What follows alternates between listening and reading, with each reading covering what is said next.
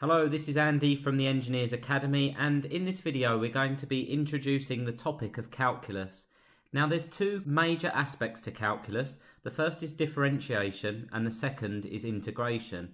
And in this video we're going to look at differentiation, but we're also going to look at how we differentiate polynomial equations. Now in the top left hand corner there we have an example of a polynomial equation, and a polynomial equation is an equation with a number of terms involving x. So here we have 0.5x cubed as the first term, minus 4x squared as the second term, and plus 65 as the third term. Therefore we have a polynomial equation. And we'll look at how we differentiate that later in the video. But first of all, just to put into context what we mean by differentiation. So the function in the top there, the y equals 0.5x cubed minus 4x squared plus 65, represents a curve.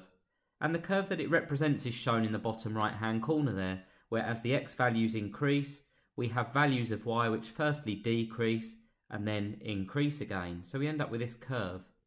Now when we differentiate the function, or when we find the differential of that function, what we're trying to do is we're trying to find a way of determining the gradient at different points along this line. So for example, when x equals 2, we can see we have a negative gradient.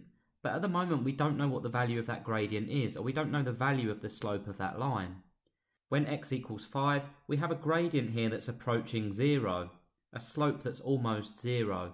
And then as we move further along, when x equals 7 and when x equals 8, we can see we have a positive gradient or a positive slope. And once again, we don't know the gradient of that slope. And differentiation can help us to determine that for polynomial functions, for sinusoidal functions, and also for exponential functions. We'll return to this example later in the video. Now the equation and information sheet for this topic gives you some details about how to differentiate polynomial functions.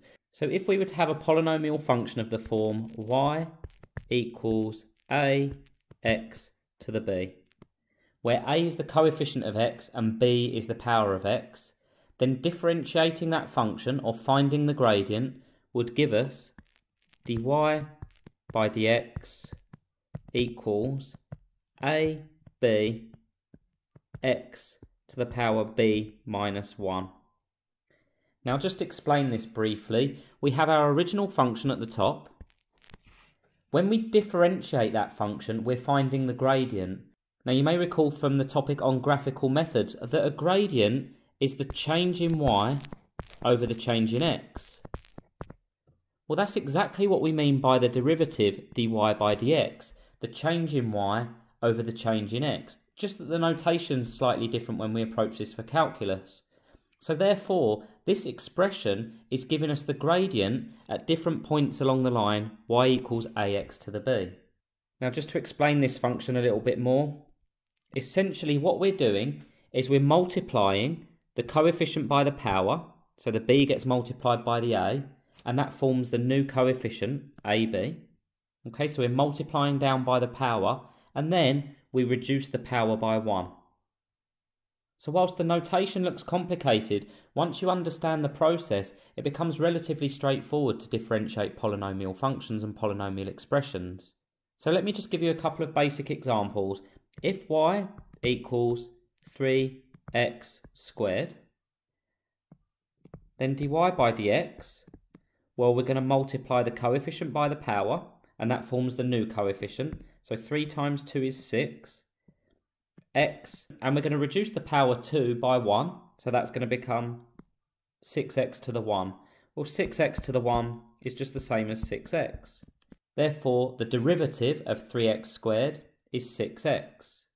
We'll do another couple of these. If we have y equals 4x cubed plus 3x, dy by dx equals, this time we treat each of those terms independently. So 4x cubed is the first term and 3x is the second term. Well, 4x cubed, first of all, we're going to multiply the coefficient by the power. 4 times 3 is 12, so we get 12x. The power 3 is reduced by 1, so we get 12x squared. Next we have plus 3x that we need to differentiate. Well, if you remember in the previous example, we said that 6x to the 1 was the same as 6x. Therefore, 3x is the same as 3x to the 1. And I'm going to add the 1 there just so we can see how this differentiates. Well, 1 times 3 is 3. X to the 1, if we reduce the power by 1, we'll get x to the 0. And x to the 0 is just 1. Essentially what happens is we lose our power of x, because now we have 12x squared plus 3 times 1, which is just plus 3. Therefore, the function 4x cubed plus 3x differentiates to 12x squared plus 3. Now we can do this for any number of terms. So we might have y equals 2x to the 5 minus 3x cubed plus 4x squared plus 3 as an example. Now if we want to find the derivative of that, we would do dy by dx. We're trying to determine the gradient at different points along that line. The first term, well, we multiply the power by the coefficient. 2 times 5 is 10, so we get 10x. The power 5 reduces by 1, so we get to the power 4. Next we've got a negative number, but we handle this in exactly the same way. So we've got 3 times minus 3. Well, minus 3 times 3 is minus 9x. And the power 3 gets reduced by 1. So minus 9x squared. Next term, we times the 2 by the 4 to give us the coefficient. So plus 8. Well, x squared becomes x to the 1. And remember we said before, x to the 1 is just x. And finally, we've got a constant plus 3. Well, plus 3 is essentially the same thing as plus 3x to the 0. And the reason for that is because x to the 0 is just 1. Well, if we've got plus 3x to the 0 and we differentiate that, we're going to times the coefficient by the power. And 3 times 0 is just going to give us 0. Well, 0 times anything is just 0. Therefore, differentiating the constant, plus 3, just gives us 0. So that there is our final derivative. You may find it easier at this stage, rather than to concern yourself with the reasons why a constant differentiates to 0. Perhaps it's easier just to remember that when you have a constant such as plus 3, or it might be minus 10 or plus 8, any constant that isn't multiplied by a power of x is just going to differentiate to 0. I'm just going to show you a couple more of these. Let's say we had y equals 3x plus 4 plus 8 over x squared. Well, first of all, what we need to do is we need to modify this expression here, because at the moment we've got divided by x squared. It's not in the format that we want it in order to differentiate it. So I'm going to rewrite this. Y equals 3x can remain the same, plus 4 can remain the same, but plus 8 over x squared I'm going to rewrite as plus 8x to the minus 2. It means exactly the same thing. If we bring the x squared from the bottom to the top, then it becomes x to the minus 2 instead of x to the 2. Now we've got something we can differentiate, because dy by dx equals, well, 3x is the same as 3x to the 1. 1 times 3 is just 3. X to the 1, reducing the power by 1, is x to the 0. Therefore, 3x just differentiates to 3. Then we've got plus 4. And for the reasons discussed up here, 4 is just going to differentiate to 0. So we can disregard that term. And then we've got 8x to the minus 2. Well, if we approach this in exactly the same way as before, we've got minus 2 times 8 is going to give us the new coefficient. Minus 2 times 8 is minus 16. And then we need to reduce the power by 1. So x to the minus 2, well, minusing 1 from minus 2 gives us minus 3. Now that's perfectly valid in the format it's in, but I'm just going to rewrite this just to tidy things up a little bit. I've got dy by dx equals 3. Well, plus a minus is just a minus. So I'm going to replace that with minus 16. And x to the minus 3 is the same as 1 over x cubed. So now I can move my x cubed back onto the bottom. So in the same way that we moved our x squared up to the top here by replacing 8 over x squared with 8x to the minus 2, I can just do the same thing in reverse. So instead of having minus 16x to the minus 3, I now have minus 16 over x cubed. So these types of terms here are interchangeable. The last thing to mention on this topic is something called the second derivative. And the second derivative gives us the rate of change of the gradient. So if we know the gradient, then the rate of the change of gradient will tell us whether that gradient's increasing or decreasing. And once again, I'll give you some examples. So let's say we have y equals 4x cubed minus 2x squared minus 3x. The first derivative. Well, if we differentiate that, this is called the first derivative. Well, 4x cubed is going to become 12x squared, applying the laws discussed previously. Minus 2x squared is going to become minus 4x. And minus 3x, or minus 3x to the 1, is just going to become minus 3. That's our first derivative. Well, to find our second derivative, all we do is differentiate our first derivative. Now, our notation for this is d squared y by dx squared.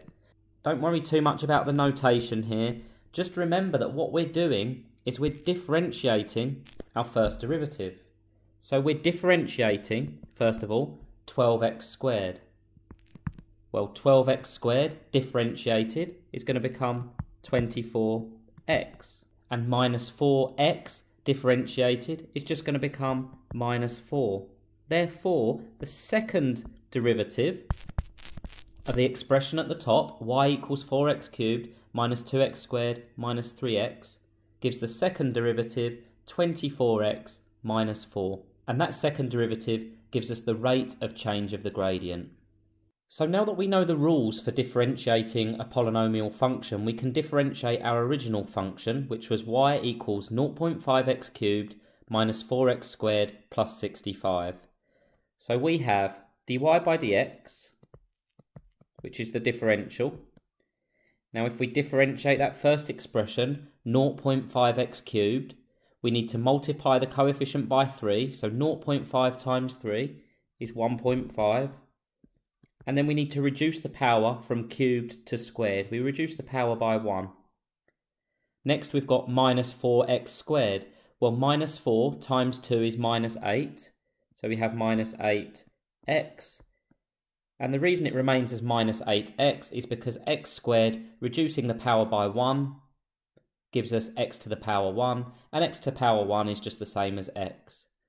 Now our final term is 65. Now 65 is essentially the same thing as 65x to the 0. Well, if we multiply our coefficient by 0, then that term is going to become 0. So our final derivative, or our final differentiated equation, dy by dx equals 1.5x squared minus 8x. Now earlier in the video, we mentioned that the gradient when x equals 2 was negative. And we mentioned that the gradient when x equals 5 is becoming relatively close to 0. It's probably still negative, but close to 0. And then when x equals 7 and 8 and so on, the gradient is positive. So we can prove that now, because we can take our differential equation and we can plug each of those values into the equation.